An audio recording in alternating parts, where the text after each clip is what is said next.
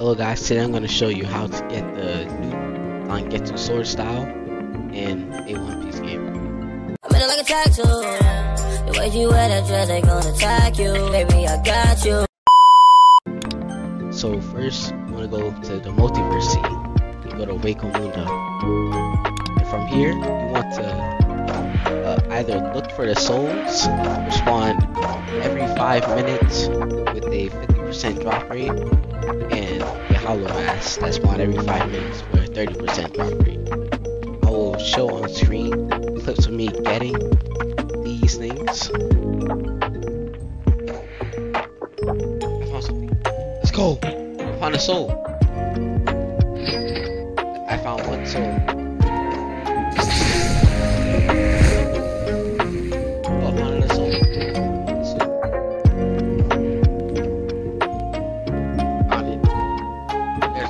Right here, and oh, wait, I found a hollow mask. Wait, 2 of them?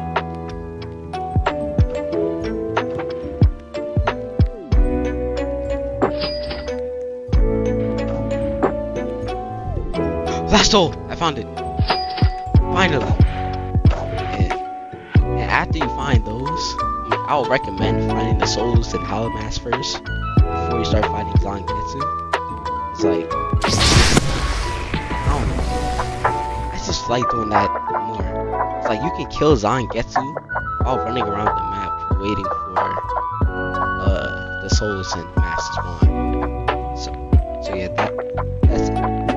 that's the soul and hollow mask part. Then after you get those, just kill Zangetsu a couple times until you get his sword. Then after you get his sword, you want to come over here to Zangetsu to unlock all the moves. Well, I think you have to defeat Zangetsu a couple times to also get the moves as well. It says in the update log. I think you want to come to Hollow Ichigo for your well, with the mask, and then you talk to him and you get your mode. Simple. That's how you unlock all the moves. That's how you unlock all the moves and stuff. Yeah. Wait a minute. What did he say? Okay. What the heck? What in the world? What the? Alright, well, I already have like 4 masks. So, I don't know how that works, but yeah. That was weird. Yeah, but that's basically it. That's how you get it. I'm gonna do a showcase on it once I get everything. So after a while of AFK farming, I finally got Zangetsu.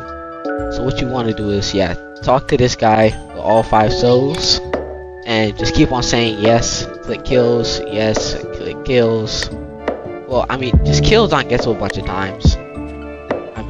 I think that's what it means by kills. And then come over here, and then you talk to Hollow Ichigo, and then say yes, then kills. Talk to him again, say okay, and you'll get Getsuga Tensho. Actually, I don't know how I got Getsuga Tensho, because I just talked to him without Zangetsu. I just got it. But yeah, he'll give you the Horn of Salvation, which looks like this, and you'll be able to use Grand Ray Sarah. And yeah, I'm gonna do a little showcase. Now the first move that we have is Getsuga Tensho, which just a blast forward. And then the next move that we have is the E move, Getsuga Jujisho. Shoots a very big X or something. I don't know. I don't watch Bleach.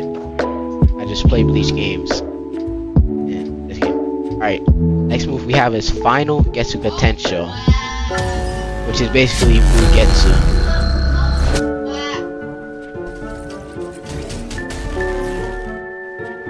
And the next move that we have is Grand Ray Sarah. But you need Horn of Salvation to use it. Pretty sure. So now you just turn on Horn of Salvation, and then you just use Grand Ray Sarah. Oh my gosh, but that move is so strong. It even has little particles over here. You know what? Hold on. Let me go into this real quick, so you can be able to see it from far away. All right, watch this. Look at that. I'm gonna have to turn off low mode to see like how crazy it really is. And this sword gives the same buffs as dual Yoru, which means that you should most definitely go for this sword instead of dual Yoru. It is way more easier to get, because I know getting that title for the world's strongest swordsman is not easy at all.